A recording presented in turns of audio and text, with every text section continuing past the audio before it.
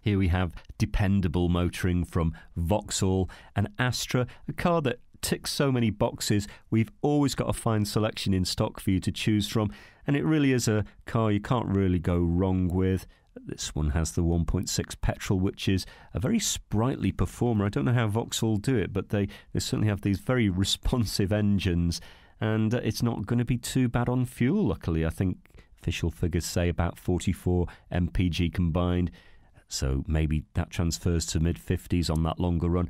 Group 4 insurance generally as well, so I think you'll find it easy on the pocket.